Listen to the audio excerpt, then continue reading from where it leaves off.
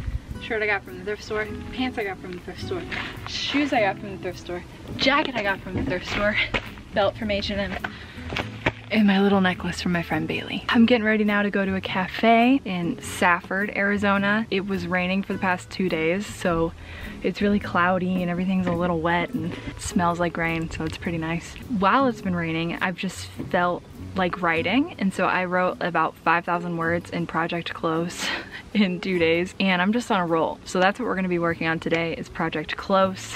Let's go write.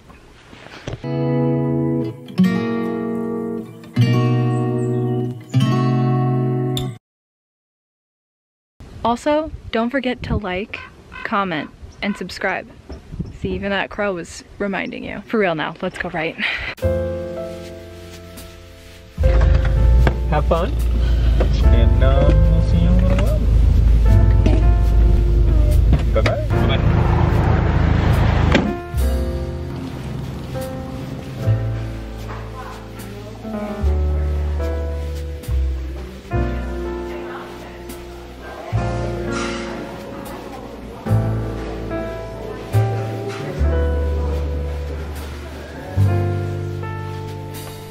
I think I'm gonna do a iced candy cane mocha, and I'll do that in a 16 ounce with oat milk, please. And you said it was iced? Yes, please. Did you want any whipped cream? No, thank you. Can I have your name? Taylor? Oh, sweet. Thank you.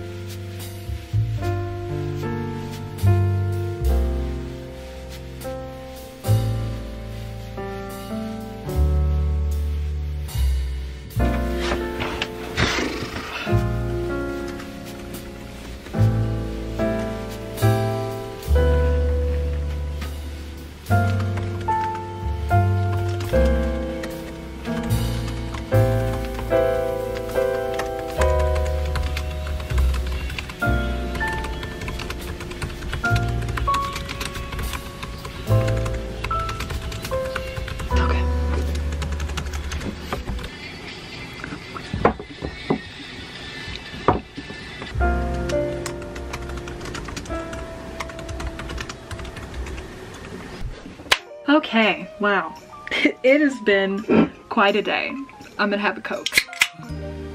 It's so bubbly. Oh my God, I love it. So we are ending today with 1,500 words written in Project Close. From this, I have learned that it is a very romantic idea to want to write in a cafe. For me personally, I could not concentrate, and I think I wrote 300 words. Granted, we don't have internet where we are currently camping, so when I'm in town, it's nice to be able to research certain things, so there was a lot of background information I had to research. Project Close takes place in Chicago, which is where Trevor and I are from, that area, and so every place that I mention is a real life thing that people can go to or look up, because I know what it's like to go to downtown Chicago. I know different like spots to go to, so it's really fun to be able to write about those things. But with that comes a lot of research, especially about the things I don't know or haven't experienced. So I did a lot of that when I was at the cafe. Regardless, I just couldn't focus. So when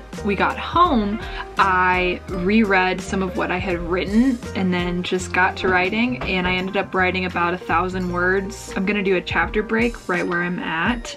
So this marks 4 chapters that I've written in the past 3 days, which is really good for me. Not gonna lie, I'm already on chapter 20. I'm just on a roll. You know, it's like one of those moments where everything is just lining up and you kind of see the story unfolding in front of you.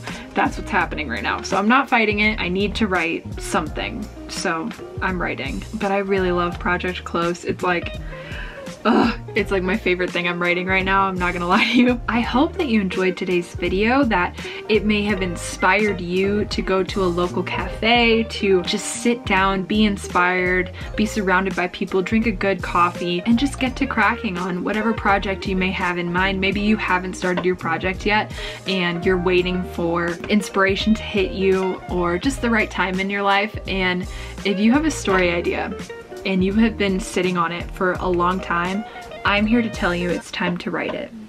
When I have a project idea, I will make a playlist for it. I will make a Pinterest board for it. I even make a document with all of my ideas, character names, character descriptions, all of that before I start writing sometimes. There's a time and a place to dream up your manuscript and to think about what you want to write, but if you've been sitting on it for too long and you know it, I'm here to tell you it's time to start writing. We're all different. Literally every single person that writes is completely different, and what works for you is not going to work for somebody else. What works for me may not work for you. But all I can say is that if you've been dreaming of being a writer, of being an author, sometimes you have to take the first step in order to make that dream a reality. I'm here to tell you, just stop thinking about it. Stop thinking you're not good enough and that you have imposter syndrome. I have that all the freaking time. But regardless of it, you're still a writer when you write, period. I really hope that this inspired you to take out your laptop, take out your journal, take out your typewriter if you're that type of writer. I just want to thank you so much for your support, and to remind you that the giveaway is still happening for 500 subscribers. We just keep growing, and it makes me so freaking happy. And please comment down below. I love to talk to you guys in the comment section. You can still enter the giveaway. You can do that right here in this comment section or on the video that I will post right here. Either way, when you enter, you will get the option to pick from the following books. You can either choose The Bear, which is by Andrew Krivak, I'm not sure. You can look all of these books up on Goodreads to pick which one you would like to win. You can either pick The Bear, The Girls in the Garden by Lisa Jewell. This is a Target Club pick. Check it out on Goodreads or Amazon to see the reviews and see if it's a book you'd be interested in. Now this gem, Agatha Christie. Okay, this is the new bedside bathtub and armchair companion. So in this is kind of a, I don't know how you describe it. So in this, it has a publishing phenomenon, different articles about her, the timelines for when she published her books. There's crosswords in here. There is so much inside of this book. There's drawings, a lot of illustrations, different things. It's so fun. I personally love Agatha Christie, so I think this is a really, really sick book to choose. Last but not least, we have Sourdough by Robin Sloan, and this was a book of the month choice from September of 2017, so I know that's a little not recently. I have no idea what this one's about, but again, look all of these up on Goodreads, see if it's something that you're interested in. Choose one of these books to win. And another cool part of this prize is you will get a signed edition of my book that I self-published, Venture Below. If you want to know more about this book, I will leave another video for you to check out. I read the back of the book, I explain a little bit what it's about, and it's a series. So I also talk about writing the second book in this series.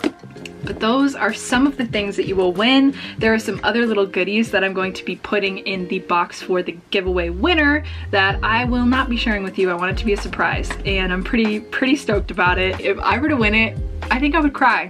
I think I would cry just a little bit, especially if you're a writer. If you are a writer, please enter the giveaway. The giveaway ends on December 12th, which is like 3 days after this video goes live, so you don't have very much time to enter, and this is only gonna be for people that live in the US, so just know that when you enter. And I will have a pinned comment in the comment sections with everything that you need to do in order to enter. But with all that being said, from like the deepest part of my freaking heart, thank you. Seriously, I love making videos, and to have 500 subscribers is a dream and something I don't know. I love making videos, and I love writing, and I love reading and doing fun challenges and going to little libraries. And thank you for taking the time to watch all of my videos. I appreciate it and wouldn't be here without you at all. So yeah, make sure to like this video, comment down below. I would love to chat with you, and make sure to subscribe if you are not yet subscribed, and turn on those post notifications so you can see all future videos from me. Thank you so much for watching, and I'll see you in the next one. Cheers.